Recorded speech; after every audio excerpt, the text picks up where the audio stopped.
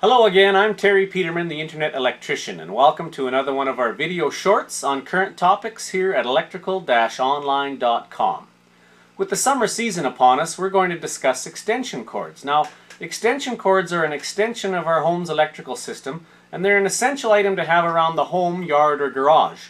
We use them for everything from the connection of some temporary decorative lighting, like say patio lights or Christmas lights, to extending the power supply to facilitate the use of things like electric hedge trimmers, lawnmowers, and construction tools.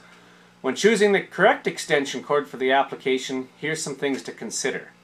Make sure that the cord is of sufficient size to supply the tool or electric load that you'll be using. The more current you need, the heavier the cord needs to be. The longer the cord, the bigger as well.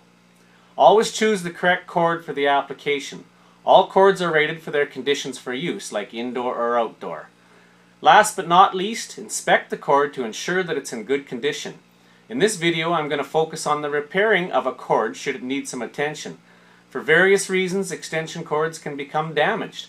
Maybe you accidentally rolled over the cord with the electric lawnmower, causing some major damage, or maybe you just drove over it with the car, causing only some slight damage, like a nick in the outer insulation. So if the cord is in good condition, other than this new damage, here's some of the options you have for repair. So here's the first scenario where you've maybe just drove over your extension cord and you've just got a nick in the outer insulation, if you can see that. You're quite certain that there's no internal damage to any of the conductors or their insulation. So it's okay to tape this one up because you just want to keep the moisture out of it, which can cause some corrosion and damage down the road. This is probably my least favorite repair because once it's all taped up, the next person that goes to use that cord is not sure underneath that tape what damage was done. But if it's your cord and you know you've done a decent repair of taping it up, then you know it's safe to use that cord. So when you're taping up a outer jacket like this, you want to start with your electrical tape nice and close to the repair. Make sure that that outer jacket is pushed down.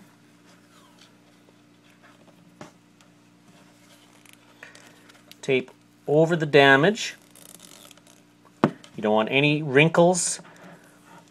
You want that tape nice and tight. Now what you want to do is go past the damaged area and then come back across the damaged area again.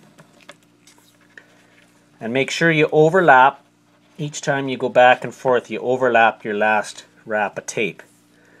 Again, keeping it nice and tight. Back over where you finished last time, and that's probably all you need. You could go back over one more time. Now you've got 3 or 4 layers of tape over that nick. Break your tape and you should have a good, decent repair on that nick in the outer cable. So here's the next situation we're going to talk about. You've run over the cord with the lawnmower. Now your cord is damaged completely, the outer jacket is torn, the inner conductors are damaged and torn apart. So here's what you want to do in this case. If it's close to one end or the other, say it's close to the female end of the cord, just cut that entirely off, all the damaged area, and install a new cord cap, a female cord cap of the same rating, likely 125 volt 15 amp. If it's somewhere near the middle of the cord, or a salvageable end at least, then let's make 2 cords out of it. You can go buy yourself a male cord cap and a female connector body, and you can install a female on the one end and a male on the other, and now you have 2 cords of maybe different lengths or close to equal lengths, but at least you've salvaged as much of the cord as you can. So I'm going to show you how to install a cord end on this. We're going to use a female connector body is what the technical term is, 15 amp 125 volt. So we'll start by trimming off the outer jacket, and then we'll strip our conductors and get ready to install the female connector body. So I've laid this connector body out, and I use that to determine how much of this outer jacket I need to strip. You want to make sure the outer jacket of the cord extends through the cable clamp on the connector body, and then you just need enough wires to work with here to be able to strip them and terminate them onto the terminals here inside on the inside portion of the female connector body or cord cap.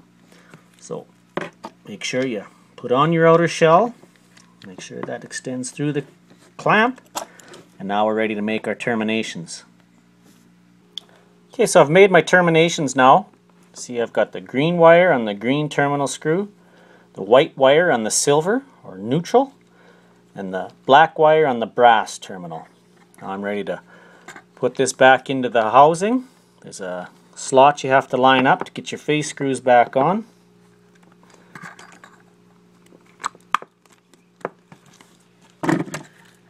And you tighten in your face screws.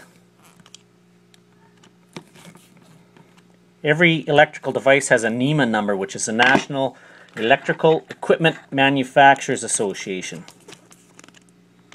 This is a NEMA 5-15, that's 15 amp, 125 volt, regular household configuration. And there you have it, the new female connector body or cord cap. On the damaged end of your cord, you've cut out all the damage, and if you had two cords out of this, then you put a female on the one end and a male on the other. Now you have two perfectly good extension cords. So there you have it. If you happen to damage an extension cord, it's good to know that you have some options other than just tossing the damaged cord into the trash. Thanks for watching. I'm Terry Peterman, the Internet Electrician.